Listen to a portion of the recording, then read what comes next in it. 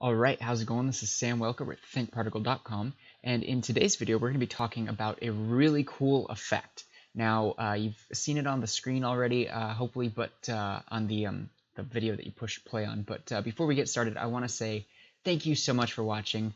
I am the owner of thinkparticle.com, and we make tools and training for artists, and I also do contractor work as well. Anyways, we've been developing tools for years, and we've had just an amazing support from everybody, and we're thankful for your support, and hopefully this training is a great way for us to give back for all of that support we received. So anyways, check out thinkparticle.com for more training, tools, and resources that can help you out. They're proven, tested, and used by a lot of great customers. So today's effect is going to be this effect here. We start with a solid plane and have it extrude in these hexagonal shapes, and then they go right back down, and it creates this kind of I kind of like to call it a Nike commercial effect, because it looks like we're getting this solid plane and it's kind of pulling out this this extrusion, and then it pulls back into what looks like the bottom of a sneaker. So maybe it's not that, maybe it could be something else, but this is a really cool honeycomb effect, and it's a really easy grid to set up. Now, if you have the studio version of Cinema 4D, that's all you need. I'm going to render it in Octane, but let's go ahead, and I'm actually not going to render in this tutorial, but we're going to build the rig, and we're going to set it up. Now, it's a slow rig. I do have to warn you, this is really slow. That means you need to be aware that this is going to take your system's going to take a little bit of a hit. So I exported an Alembic, and that helped me. Because we are doing some really complicated stuff here. But let's go ahead and get started. I'm just going to build in this scene right here, because I already have all the lighting and materials set up, and that's not what today's about. So let's just put everything I have in a null object and call this original, and then we will save this scene, and then this will be tutorial 59. I've done 3 of those now, so hopefully it will be a good one. Okay, and the first step of what we need to do is I'm going to go ahead and just hide everything in that scene. And basically the concept here is we need hexagons to create this. So I find the easiest way to do that is to create a disk and give it 6 rotation segments. And actually, you know what? There might be a better way to do this. Let's do this through an end side, because then we don't have to edit the geometry like I did previously. But we'll just drop this in an extrude and disable any movement, and that turns off the extrusion. So now we have this geometry here, and oh, also quick shout out, by the way, to that's video game stuff for development, to Ian. Ian is a very talented motion graphics artist. You can check out his Vimeo page here, and you can learn more about his work. He showed me a tip on how to create this effect, and his is a little different, but let's go ahead and yeah, we'll go ahead and get started now. Okay, so let's go ahead and drop this in a cloner, and we're going to set this in a honeycomb array on the XZ axis. And ironically, that fit perfectly, not even ironically, just beautifully, that fit perfectly right off the bat. So I didn't plan that, but sometimes talent just leaks into things. But in my case, I got lucky. All right, so we've got this grid here, and we're going to go ahead and make it 15 by 30, and that's going to be about this scale here. It'll be nice to work with. And okay, so this is how this works. We set this up in a null object now under the cloner, and we're going to take that, and under this null object we'll call this the rig, and we're going to drop in a poly effects object. So I'm going to go back to my standard layout so you can follow along a little bit better, because usually everybody can follow this very easily. So we're going to grab actually not poly effects, we're using Mo extrude, and we will set it to have 1 extrusion step, and let's just let's scale it in pretty intensively and then bring it down. And for some reason it's going upside down, so let's go into the extrude object and flip the normals, and that doesn't seem to do it. Oh, you know what, if we reverse That's actually really odd that it is going upside down. So let's see. I'm going to figure that out, and then we will go ahead and, actually, I think it's because it has no surface, but I'll figure that out, and then we'll get back to this. All right, so I have an easy fix. It does destroy the mesh, or excuse me, it makes it, it breaks it down to make it editable, but that's okay. We're going to take the extrude here, the extrude object and the spline, and we're going to select the polygon and just right click and say reverse normals, and that solves it. So I tried doing everything, including spinning this around in a cloner object, and it didn't, at the time it didn't work. Actually, let's try that again because the cloner might have been disabled, and then we'll move on. But if it does work, then we could use that and keep it editable. Oh, well, there's that. Okay, so I guess we're going to use that. So I'm going to set this down at -30 centimeters. And one thing I want to do also is take the cloner, and we're going to drop that cloner in a connect object. And make sure that we set the Fong mode to manual, and we're going to keep the tolerance at 1 centimeter.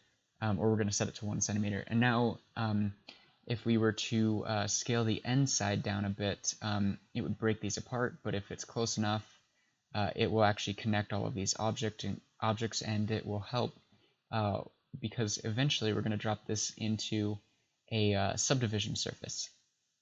So we have this now, and I'm going to build this entire effect, and then we'll make it animatable and offset it. But the next thing I'm going to do is add a bevel deformer under the Mo extrude. And I want to keep it at maybe like 5 centimeters here. And this is pretty strong, pretty solid.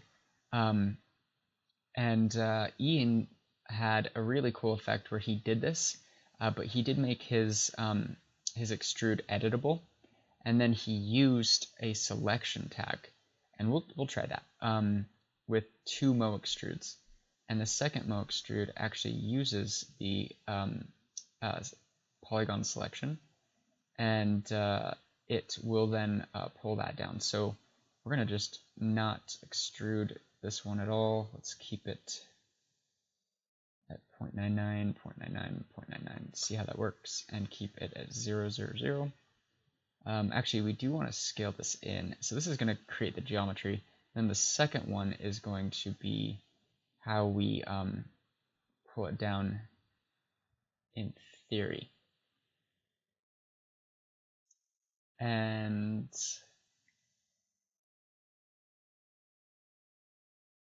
that works if we turn off the connect object. So let me test this. Okay, so yeah, actually, scratch all of that. We're going to go back. You can debug it and figure it out if you'd like. I'm not going to do that live because shouldn't do that live. Do that far too often live. But anyways, okay, so we do have this. And this effect here works very well. We can use the bevel deformer to kind of pull this in. And this is actually better than my example because there's a lot more flexibility here in the actual build with the bevel. And if we actually just add a little bit of subdivision, that's basically our final effect there.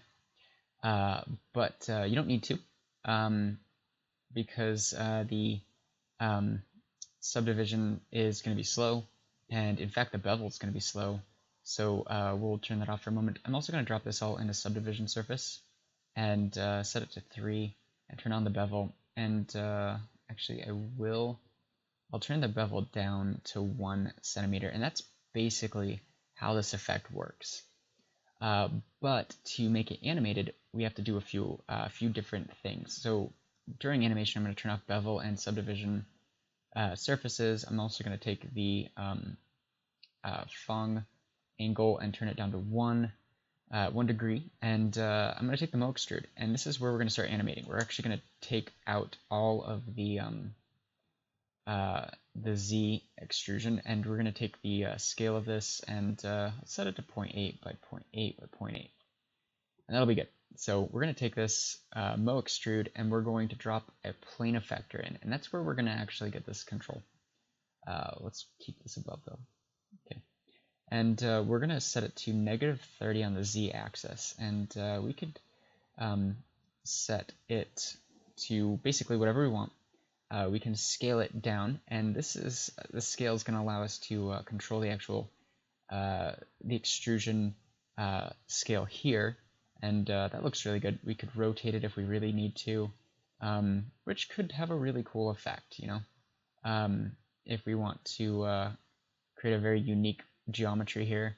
You know, this isn't rendering because I have no lights in here, but this effect kind of displays a very unique style. So, you know, go with that, run with that, have some fun. So anyways, now that we have a plane effector controlling this, this is where the power comes in, because MoGraph has something called falloff, and falloff is our friend. So we're going to create 2 plane effectors, and we're going to have, we're going to call them plane 1 and plane 2, and I'm going to go into the Mo extrude and make sure that we have both of them affecting it. And plane 2 is going to be -60, and it's not going to control the scale or the rotation. Plane 1 will not control rotation. It might control scale. We'll try scaling it down a little bit and see how that goes. But this is going to have a +30. +30 in the z-axis is going to push these up, and then the -60 is going to pull it right back down.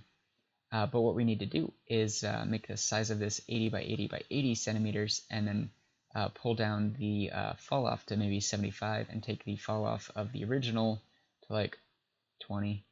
And now we can actually just drop this under the other one, and we could scale it up. Actually, I guess we have to do both at the same time, but we can just change the scale here. And what happens is this effect causes these to move up and then down and across. Now, I think the best way to handle this effect is to actually put this in the center of one of these hexagons, and we'll drop it down underneath it, maybe 50 centimeters. And now what we can do is animate this value right here. So we'll take the scale and we'll just push it up, and we'll just continue to push it up, and it's continually getting this nice offset effect here. Now, one thing I did in my render is I also added a delay effector. So we can do that as well by just grabbing the delay effector, and this is going to help add some secondary animation. We're going to set it to spring mode, and let's try leaving it around 40%. And then let's take these, the fall off on these, and take the second one. I'm going to turn this down to 70 centimeters instead, so we get a little bit more time and fall off there. And I'm going to take the scale and animate it from 0 over the course of 60 frames all the way to 1000, nope, 2000, and let's hit play and see what happens. Okay, so we might animate that even further. Let's try 4000, and that is still really small, so we might have to make it even bigger. Yeah, we're going to need to make that bigger. So it's that center circle right there that you can tell where it's actually too small. So if we just keep on pulling this up, we might want to turn off the delay effector as well. So let's go back here. Oh, if we go to frame 60, turning off the delay effectors revealed something. If we set this to 8000, it's set. If we set this to 5000, it's a lot closer, maybe 6. Let's try 7. Okay, 8000 should be good. It's our friend. That's going to work. So we're going to have it scale up from 0% scale to 8000. Yeah, that will scale and animate. And oh, I got rid of it. Let's add that keyframe back in. All right, and then we hit play, and yeah, it's working. I think it will look better as far as animation timing if we set it to 10,000. And yeah, that's how the effect works. So we'll go ahead and wrap it up once we get a camera set up here. Let's just use our same camera from the original This is a new scene file, so I don't mind taking that apart. And then we'll just drop our material on this. I'm going to use my darker material. And then I'm going to grab my lighting setup, which is the Octane Studio Kit with a couple of softboxes and an HDR. And I'm going to grab the live viewer window and make it a little smaller. And then we will render this. I do want to pull the framing back a bit to maybe 36 centimeters. Let's pull the actual camera back. And this is oddly framed for some reason. So it doesn't seem to want to update the camera position. So let's see if there is another camera causing problems. Well, that's weird. Anyways, I guess we'll just go ahead and leave it here. Thank you so much for watching, and I hope you guys learned a lot. Just one quick tip. Remember to turn on the bevel and the subdivision, and then we can hit render, and it'll take a lot longer to pull it in. It's going to take a lot longer to load the geometry, but the geometry has that really nice effect there. And if we go back to the beginning and hit play, and for some reason this camera's not working, let's just create a new Octane camera here, and we'll jump into there. Oh, you know what? We might not be using this view as render view as well, so that could be it. Anyways, we'll just position this, and we'll pull the camera out, and let's just move it up right there. And let's hit play, and it will slowly start to pull up a few more frames here. And this is how that effect is created. So this is a very, honestly, I think a good word for it is a very desirable effect.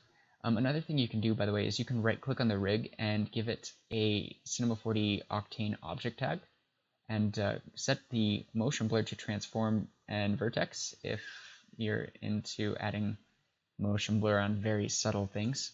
And I'm also going to take the aperture and set it to 10 and focus right here in the center, or that's actually 15. I can't count, but that's okay.